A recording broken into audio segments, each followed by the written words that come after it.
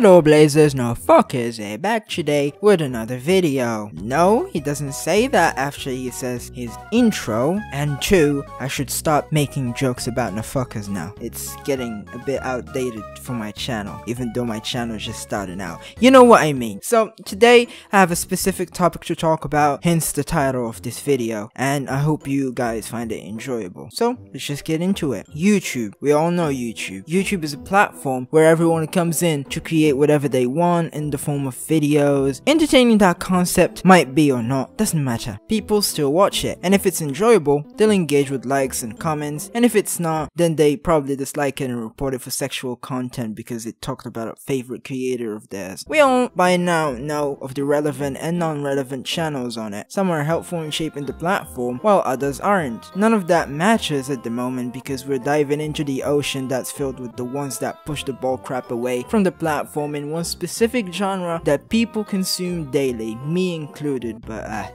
only on the weekends. I know I'm not like the others. It's in my birth certificate.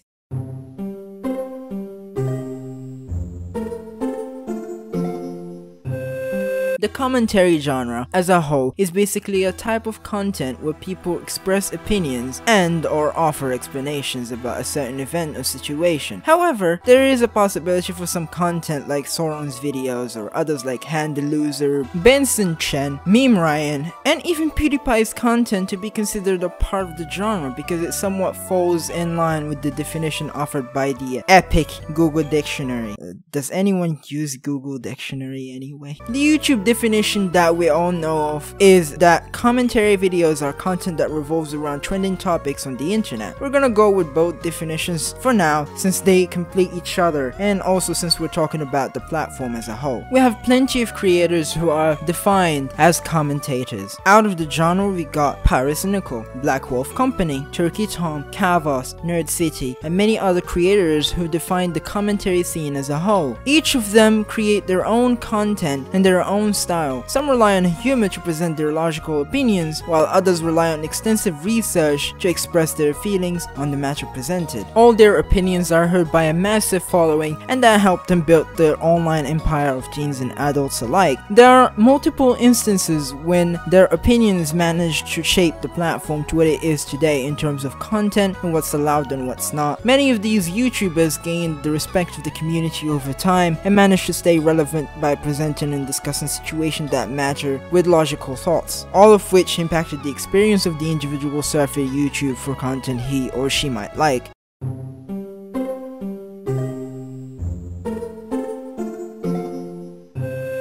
At the beginning, let me present to you the first thing I'd like to discuss. Drama. You see, drama is the first thing that comes to mind when you mention a YouTuber from the genre. Kavos, for example, talked about many YouTubers during his growth period, which led to him securing a place among the big channels on YouTube. Drama is kind of a sub-part of the commentary genre since people talk about it while presenting their thoughts or feelings about a certain celebrity or content creator on the site. Drama YouTubers bring up creators who have done nothing but mistakes and expose them for it on the whole website. At times, it might become a serious issue that could lead to the termination of the channel of the individual who's receiving backlash from the exposed videos. I'm only talking about this when it's reasonable since it can be an epic bruh moment if the exposed video has been created to make an innocent gamer himself by the amount of false accusations. We all know these gamers I'm talking about. No need to give them attention. One of them has his views dropping from 1 million to 100k anyway. Drama channels impacted not only the way people differentiate between good and bad YouTubers, but also helped bring those terrible YouTubers such as Onision and Austin Jones to the attention of YouTube as a platform. Especially Onision, no one with 2 brain cells is watching any of his videos nowadays. It served as a way to show the people that there are better creators who need the attention that is well deserved more than others, and by others I mean the messed up ones.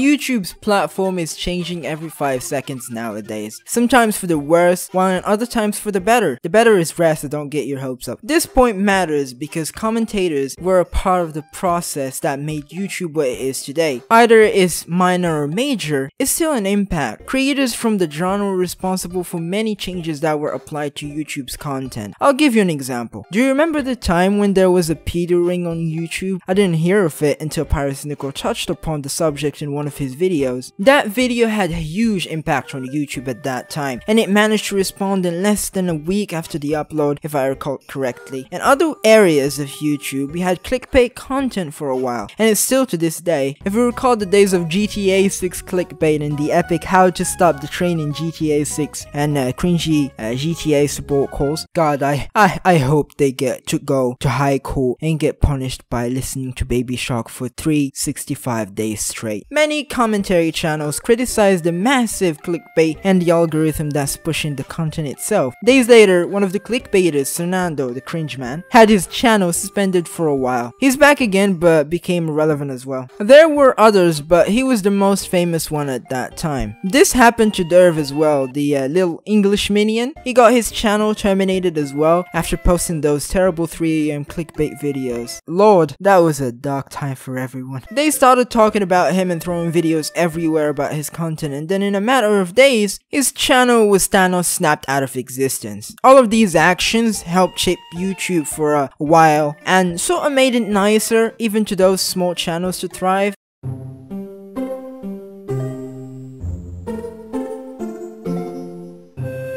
The genre itself is a part of YouTube. Channels pop up each day like a crop from Minecraft. Some are good, others are terrible, but overall the genre itself did good stuff for the whole community. And denying the impact it had on YouTube is just hitting yourselves in the knees, bro.